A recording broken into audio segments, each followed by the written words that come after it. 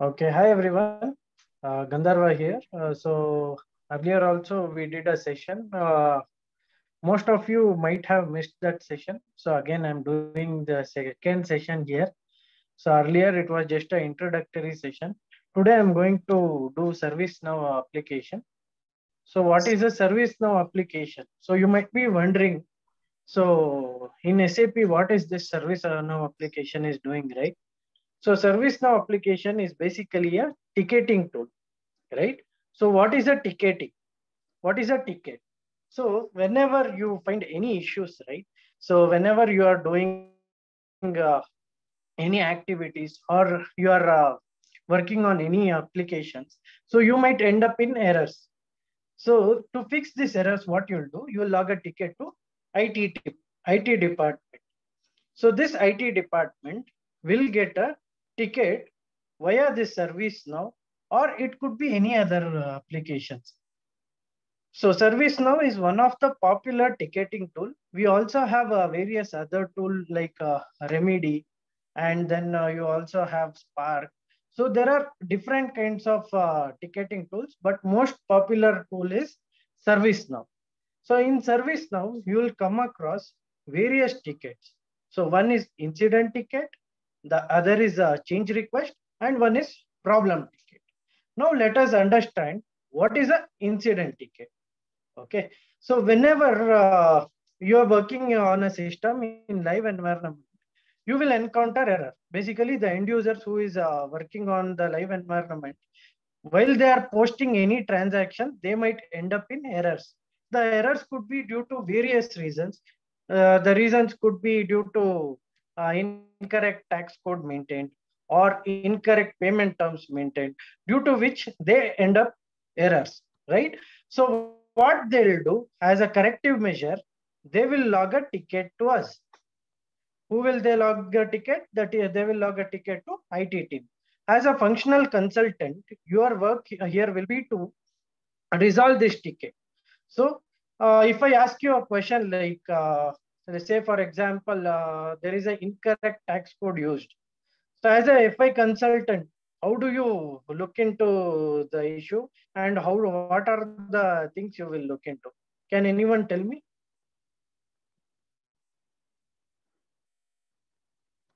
Could you please repeat that?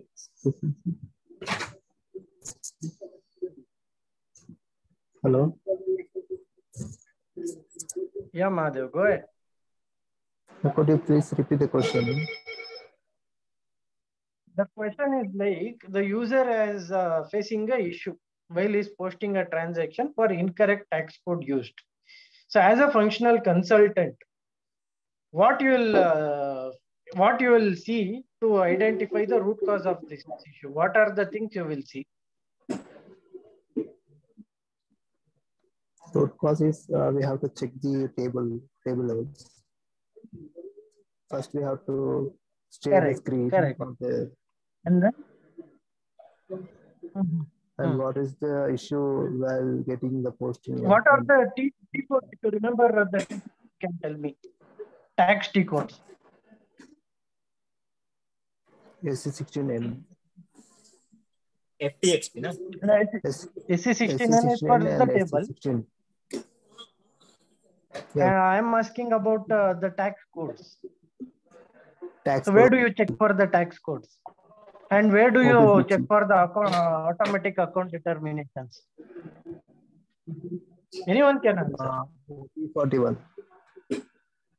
Huh? OB40. Come again? OB40. Correct. OB40 for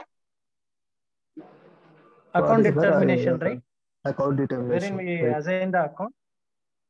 And then what about tax code? Where do you check? FTXP. FTXP. FTXP, correct. So, see, you are able to identify the root cause. If you check here, whether the code is assigned to the particular GL or not, you will get to know through OB40, right? So, if it is not applied, so either you will suggest him to go for a new code, or he will tell him to extend the GLs for the particular code. This will be your resolution. This is how we provide solutions to the end user in real time. Whenever we are working in a support project, these are the tickets you will get. I am giving just examples. There will be many such issues. So I am telling you what kind of issues you might get, right? So these are called as incident tickets, right? Now let us see the problem ticket, and also I'll show you how incident tickets look like in service now.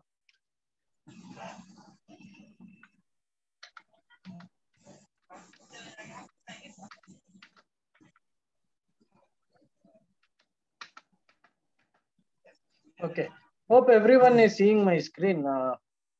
Here, if you see here, it is starting with INC. 1 second, I think it is loading. Yes, we can see it, Gandharv. Yeah, now if you see the number, it is starting with INC, right? Yes. Yeah. You are seeing the ticket as INC. So that is the ticket we are getting. Okay. So here, if you see, this is your queue. This is your work basket, wherein you will be seeing the ticket. So this is how you will see your incident ticket. The incident ticket will start with INC. So this is how it is designed in ServiceNow application.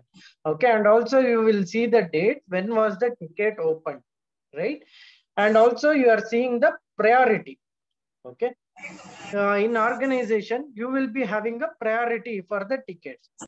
Let's say, for example, for a P1 ticket, that is priority 1 ticket. Usually, the SLA will be 3 hours.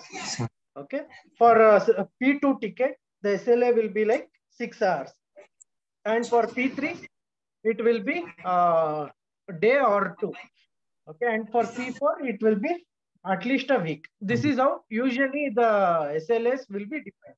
So why SLAs are important? Because say, for example, if you are posting a transaction in the month end, right? In month, you have to clear the transaction on the yes. In SLAs, it is every Yes, company. It is say in SLAs. Hello, I'm audible to you. Yeah, my question was in SLAs yes, in SLAs like P1, P2, P3, right? Earlier you said. So those it is a standard every company like or any company to company change. Can you clarify that?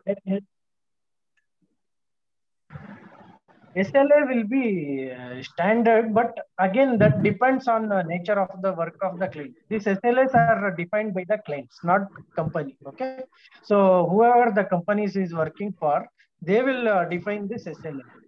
Okay. They want the work to be done within 2 hours. They want the work to be done within 6 hours. It is they who define this SLAs. Okay. That again depends on organization to organization. Some organization will follow like for P1 ticket, within 1 hour, you have to provide a resolution. So again, it depends on organization to organization. And please don't stop me in between. If you have any questions, you can put it in chat, or you can ask me when I ask you the questions, right? And everyone, please go on mute.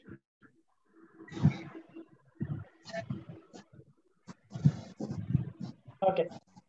So let us continue. So priority you saw, right? And the next option, what you see here is state.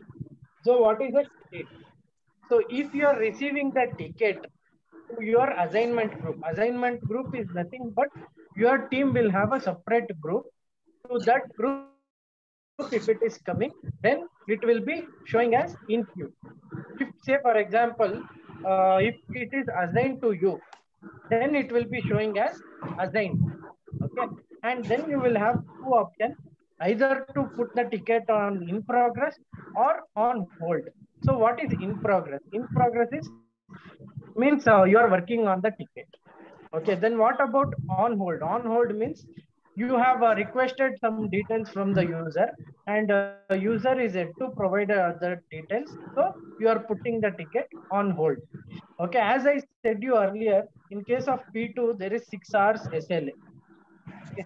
If you are not resolving the ticket within that 6 hours, then that will be a SLA breach, right? So whenever there is a SLA breach, automatically the emails will shoot out to your manager and your team leads, so that it will be actioned on time. So whenever you are doing any activity in real time, right, you should not breach the SLA. SLA is very important. If you breach the SLA, that will give a negative impact to our clients. And as I told you, assignment group is nothing but our team will have a group. To that group, it will come whenever we are assigning to that assignment.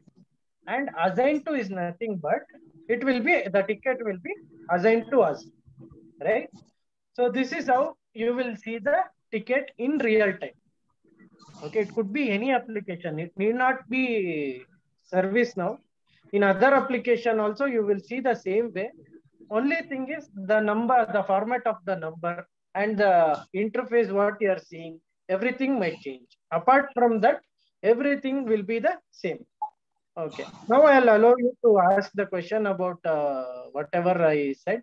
If you have any question, you can ask me, or else we'll move to next topic.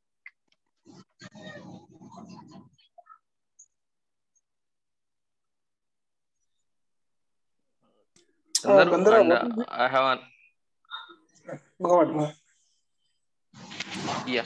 Another question, like in these tickets, it is a flow like directly end user to consultant or in between manager or TL is there? It will directly flow to... from.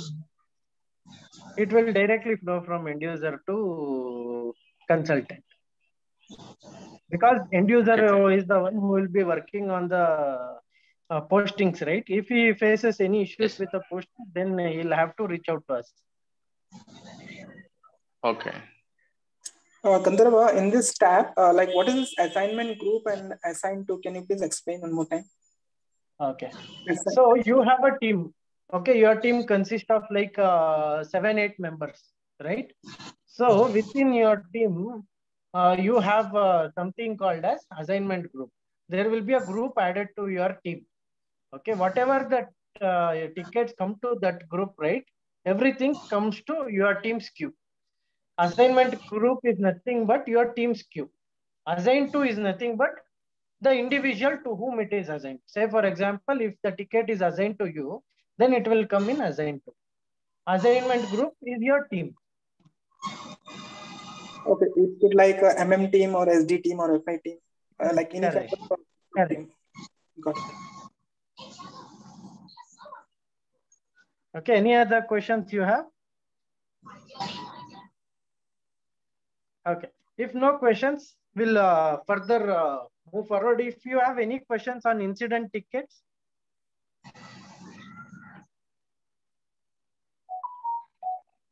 So just now I explained you, someone is asking, explain me about types of ticket. Just now we explained incident ticket, right?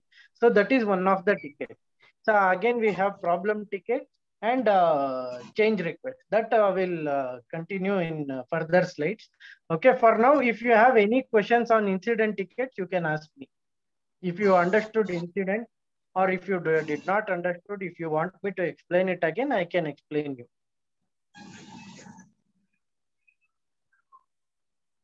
I am clear about it, Gandharv. Okay. If you are clear about incident, then we'll move to problem tickets. Okay. Let us move to problem ticket. Okay. Okay. So problem management or problem ticket. So what is a problem ticket? Say for example, there were, as I earlier said you, there was a tax code issue. Due to that, there was a failure of posting. The posting did not happen. every time this user is facing the same issue. Every day is facing the same issue. When the issue is recurring again and again, you should have a permanent fix for that, right? So that we call it a problem ticket. Problem ticket are raised whenever the issue is recurring again and again. It is same like incident ticket, but only thing is the same issue will be recurring. In case of incident, the same issue won't be recurring again and again. So it will come once or twice.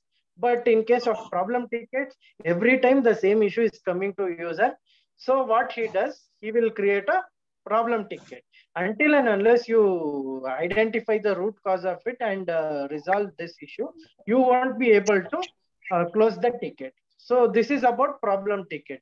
Anyone has any doubt on problem tickets, you can ask me. Basically, what type of ticket are known as problem ticket, we understand, but can you explain more on that? Means what type of tickets? Okay. Okay.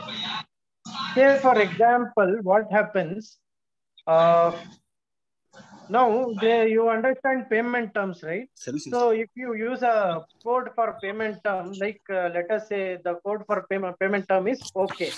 Okay. So the code is okay. If you use the code as okay, it is showing as 45 days. Okay. Ideally, the payment term between the user and the company and vendor is for like 30 days, but while using this code, it is showing as 45 days. Every time if you use that code, it is taking as 45 days. When it is taking as 45 days, the payment also will happen for the user at 45 days, right? So that is a what happens? Can anyone tell me what happens if the payment is made after 45 days instead of 30 days? Can anyone tell me? Yeah, they lose that cash discount and Correct. Correct. So every time, whenever they are using this code OK, right, they are losing on this cash discount.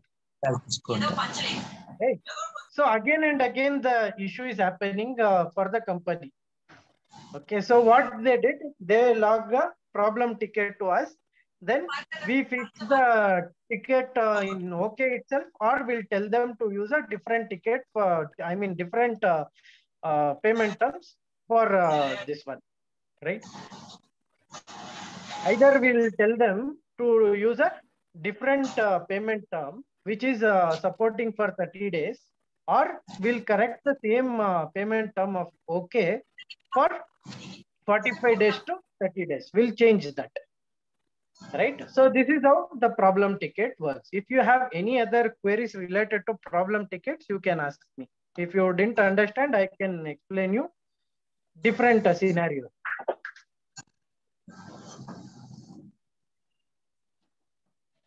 Understood, or you want me to explain more things on this? Different scenario means with another example or another process?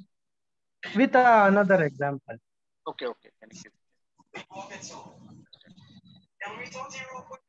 Okay. Let us take an example of a tax code. Okay. Hope everyone understands OB40, wherein we do automatic account determination, right? Wherein we assign the GLs through OB40. Let us take an example of a tax code. Your tax code is OB. Okay. In case of OB, it is not assigned to XYZ GL. Okay. If it is not assigned to XYZ GL, and when you try to post to that GL, what happens? User will not be able to post. Why? Because that OB is not available for XYZ GL. Every time user tries to do the posting through OB, it will not allow him. Why? Because for that OB, the GL, whatever he is posting, right, is not assigned, due to which every time he is getting error. So he will raise a problem ticket and he will tell us to extend the OB to this particular GL. Once we extend the OB to this particular GL, then the issue will be fixed. Next time, whenever he tries to post the transaction, right, at that time he won't face that issue. Now, is it clear, or you want me to explain one more time? What is a problem ticket? Yeah. Okay. So, as you understood problem ticket and incident management, let's say, for example, if you're an end user, how do you create a ticket? The process will know now.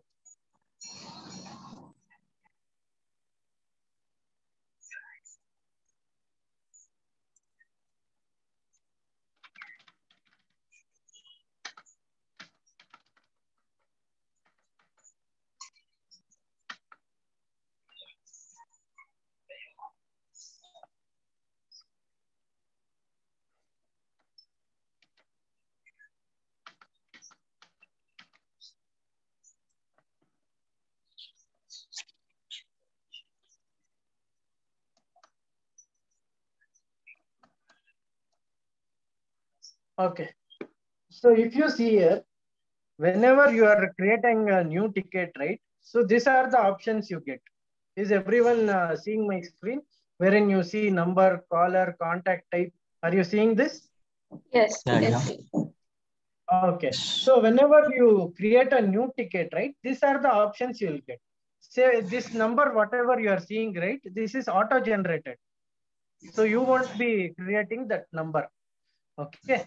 Contact type will be like whether you want the IT team to contact via your phone or via email or through chat, you can update that. And caller is nothing but the person who has impacted, right? The person who is impacted with that error, that is end user.